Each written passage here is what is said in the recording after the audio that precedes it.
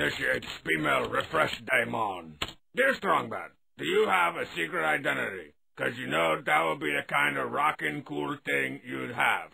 Chris, Laramie, why? Chris, let me be frank. The term rockin' cool is so uncool it makes my face hurt. Okay, now all the rockin' cools are off the screen. Ah! Whew, they're gone. Those things are vicious. Anyway, Frank, I believe your question was about my secret identity. Well, let me ask you this. Have you ever seen the Poopsmith and I in the same place at the same time? Dun dun dun! That's right! It is I who dons the crappy orange gloves and shovels. What are you doing here? You ruined my scam, man! I was gonna have all of everyone believing that I was you and that the steaming pile of what's-it was really a smoldering pile of money covered in what's-it. How'd you get in here anyways? I let him in. Here you go. Oh, and you out of mayo. Is there like a sign on my door that says, "Wanted, everyone I hate. Inquire within"? I didn't see one. So apparently I'm not the Poopsmith.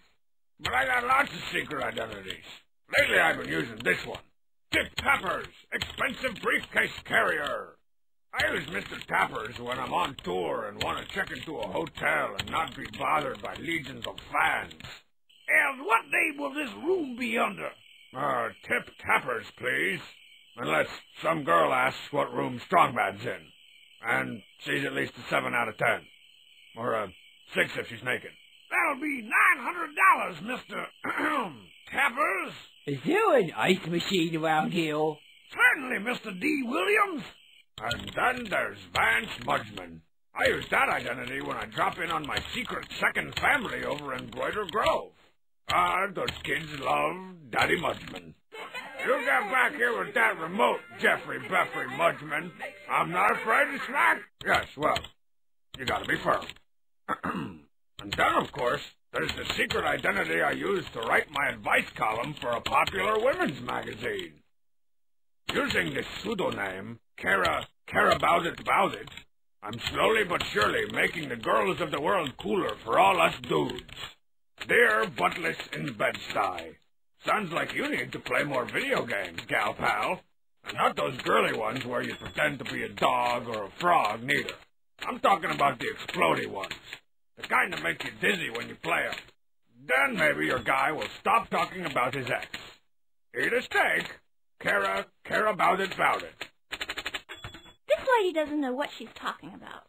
And I don't like her pseudonym. Oh, you're just jealous because she probably gets all the hot boys. Marzipan, mail's here. What's it say? No, I don't. Strongbad. I mean, care about it. See, I told you. So you see, secret identities aren't just for superheroes and Garth Brooks anymore. Now if you'll excuse me, I have several butts to jettison from my home.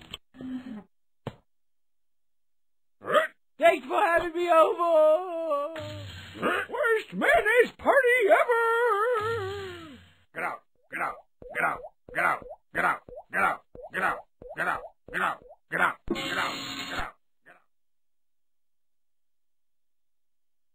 Maybe I should get me one of them pseudo names. It's Nim! It's pseudonym, not pseudonym! I